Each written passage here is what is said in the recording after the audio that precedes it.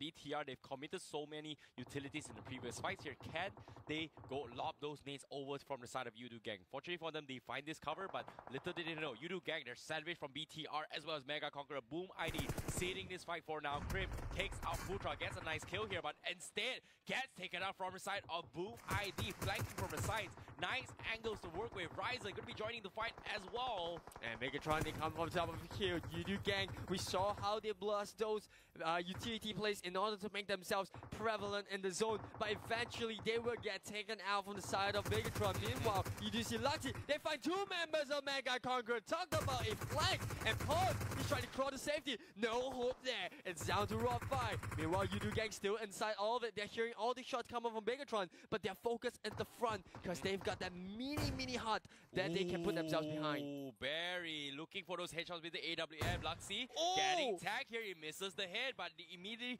backs off. Great play there coming from BTR, but still, that would have been a really sweet headshot there. The 5th place, great placement for points, but top 4 position, 12 alive. Yudu Gang sitting this out. Rodfans all by himself here, but Ramones gets knocked here from the side of Ryzen, and Zaxi scouts out Barry, so they take 2 from the side of Boom ID. Yudu Gang, they may consider capitalizing on this fight, and look at them. They're rotating in towards the circle. Zaxi.